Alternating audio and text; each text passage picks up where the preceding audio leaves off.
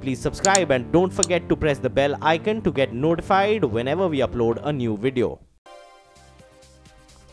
Welcome back. On to stories from the insolvency space. CNBC TV18 has accessed a forensic audit report on Binani Cement by Mumbai-based chartered accounting firm Haribhakti Company. Now, the report flags off transactions that it calls, and I quote, potentially suspect. These transactions were made between July 1st, 2015 to the 30th of November 2017.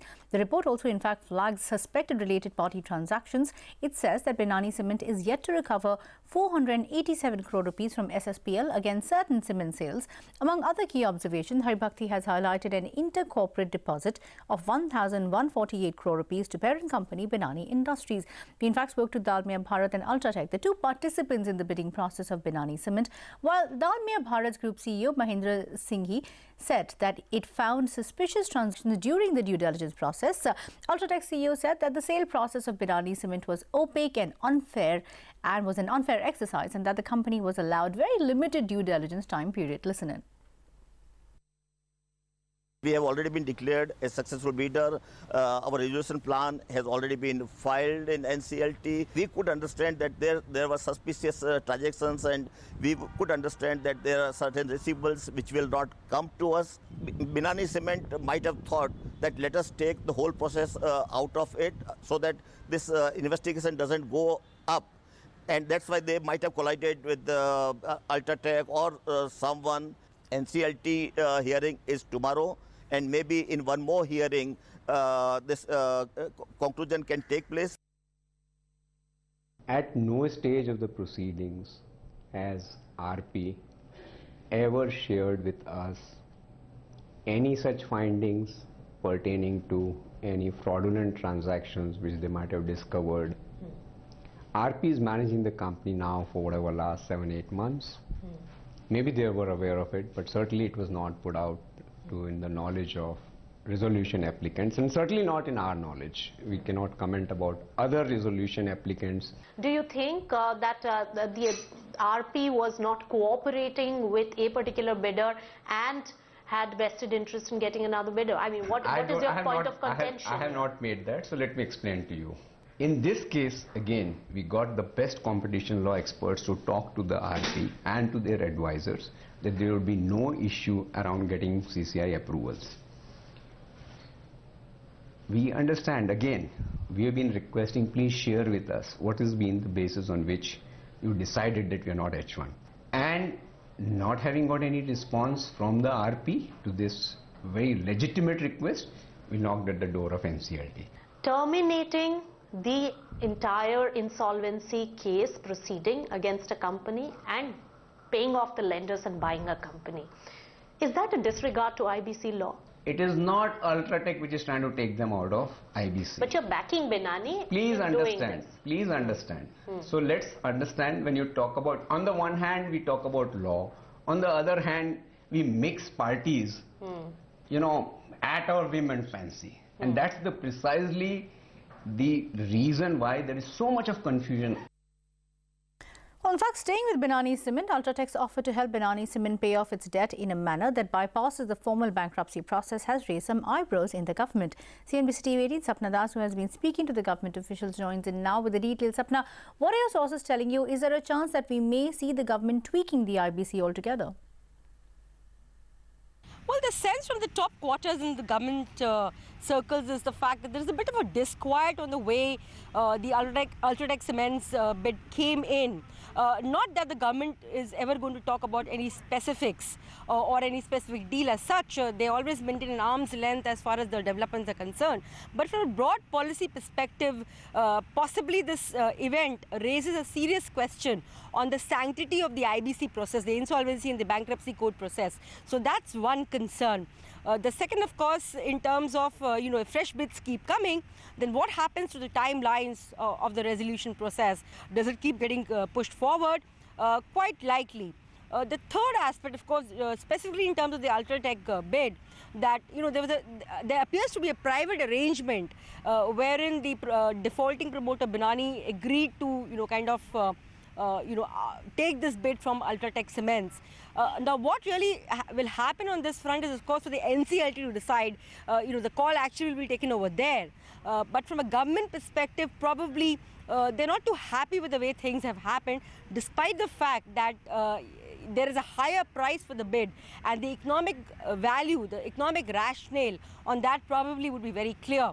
Now, will the government come out with any clarification on a broad perspective, on a broad policy perspective level?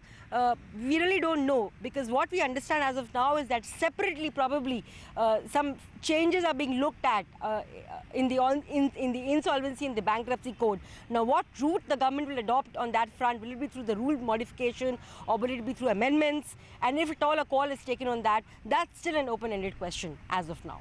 Okay, fair enough. We will know in the days to come. Sapna, thanks for joining in with that. And from one complicated insolvency deal to another, companies like New Metal and ArcelorMittal may get another chance to bid for the assets of SR Steel. CNBC TV18 Ritu Singh, who has been tracking this, is here with the details. So, Ritu, what exactly has changed? Why are the lenders of SR Steel going on for a fresh round of bidding, and are the parameters going to change this time around? Well, new day, new twist in the SR Steel case. The Committee of Creditors, in its meeting held today, has disqualified both New Metal and ArcelorMittal bids and also voted in favor of inviting a fresh round of bidding for SR Steel. Just as we told you earlier in the day, now the COC has also decided to invite bids from only those players that had submitted expressions of interest to acquire SR Steel in the first round of bidding. So not only ArcelorMittal and New Metal, but also all the other players, including Vedanta, Tata Steel, SAIL, Nippon Steel, all of them will also get a chance to again place their bids for SR Steel.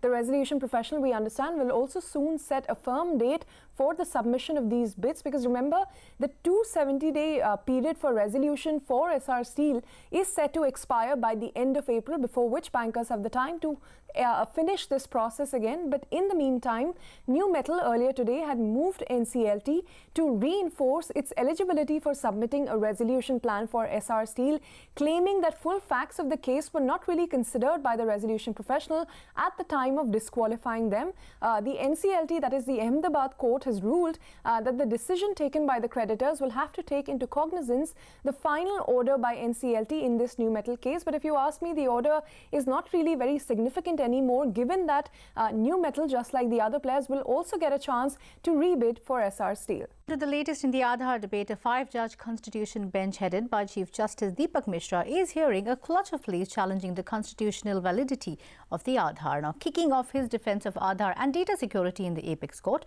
the Attorney General said, and I quote now, "All doubts and fears will be clarified. We'll show a 4-minute video. We'll show video clip of the data centre. The data centre is surrounded by walls that are 13 feet high and 5 feet in thickness. We have various safety precautions." Let's in fact bring in Ashmit Kumar, who was in the courtroom today. Ashmit, quite a colourful defence there, very clearly. What transpired in the court today?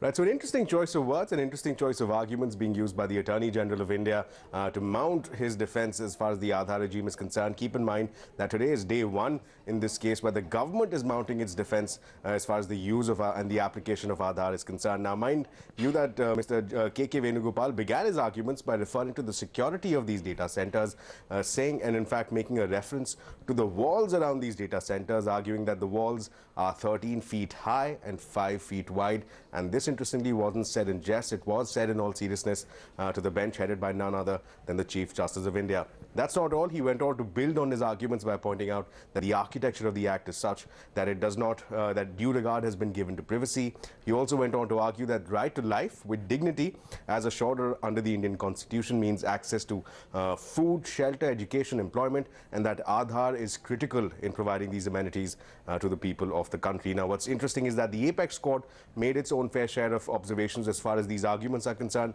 The Apex Court observed that right to privacy is as much a part of Article 21 as is the right to life with dignity. The Apex Court also went on to observe that just the mere act of enrolling with Aadhaar does not mean that one signs away the right over one's data, and that one does not surrender that data.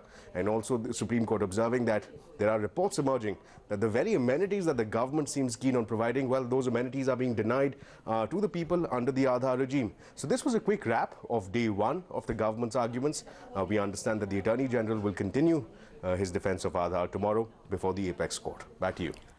Okay, so frauds in India's public sector banks is only getting bigger. After PNB, it's now SBI that's been cheated by one of its borrowers.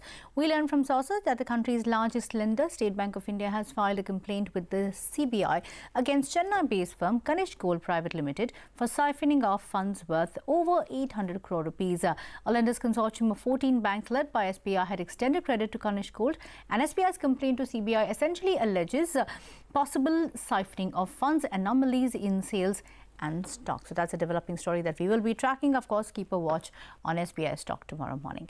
Now, last night we reported on a parliamentary panel's report expressing serious concerns over Modi government's flagship urban development schemes. Responding to that very report, the Minister for Urban Development, Hardeep Puri, spoke to CNBC TV18. He did admit that budget allocation is not enough. Here's an excerpt of that exclusive conversation.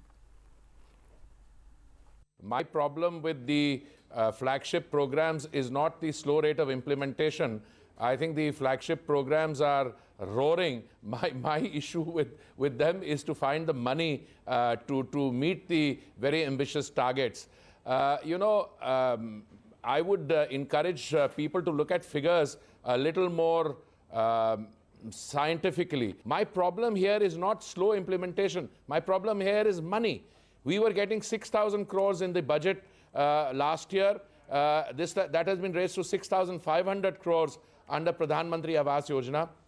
That is not sufficient to provide the funds required under the 4 verticals. So if you are carrying out a scheme on this scale, money is what is required. The parliamentary committee did say that it is a matter of serious concern that the flagship programs of the government, which are widely publicized, have actually been sidelined in the budget. So this 63,000 crore rupees that you mentioned, sir, which NHP and HUDCO are supposed to raise, are you confident you'll be able to raise it? With due respect to any suggestion that the budget doesn't provide the money, budget has to provide funds for a large number of schemes. As long as I have money to implement the flagship programs, I'm satisfied. And now I can tell you, I'm not just satisfied. These flagship schemes are roaring. I mean, I am having difficulty, not difficulty, I'm putting it lightly. I have to keep pace with the demand which is generated. So whenever any chief minister comes to me, I had one yesterday, they're all saying, all right, we need money for this, we need money for that. Yes, I'm totally confident that we have the ability to raise money through extra budgetary sources, if necessary, from the market. We haven't got to that state yet, but I am deeply committed to meeting the targets under the flagship programs, and I'm happy to discuss those targets with you. Look, you don't incur capital expenditure till it's ready to be spent. I mean, I'm not going to release money unless the project for which it is utilized is doing that. And I'm just telling you, on the smart city side, on other capital expenditure, you have to be careful. So now if you look at what is being budgeted and what we are supplying, that is what is important. That's the Urban Development Minister's spirited defense on the serious allegations that have been levied. But with that, we're completely out of time on this edition of India Business Hour Plus. Thank you so much for watching. Have a good night.